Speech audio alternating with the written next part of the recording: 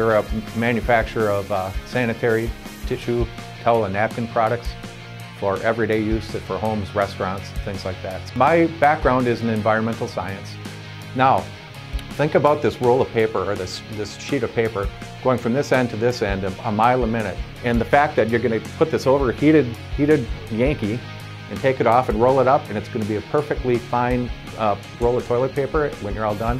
It's no less an engineering marvel than putting a man on the moon. Because there's a lot of people involved from getting that pulp onto that machine to getting that finished roll off the machine. And one of my roles is really to understand all those different customers, all those needs, and to design and implement and put into place the kind of systems to make sure that, that we're meeting all those expectations, every single one of them. And then Georgia-Pacific itself, our company has certain expectations put out as a performance standards, which they expect all facilities to basically comply with. 99% of the stuff I use today, I learned here over the 30 years.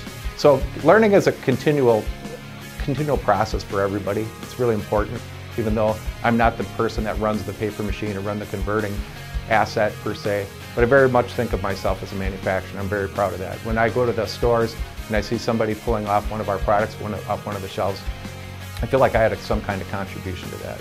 It's kind of the culmination of saying, hey, look, we're paying attention to what our obligations are.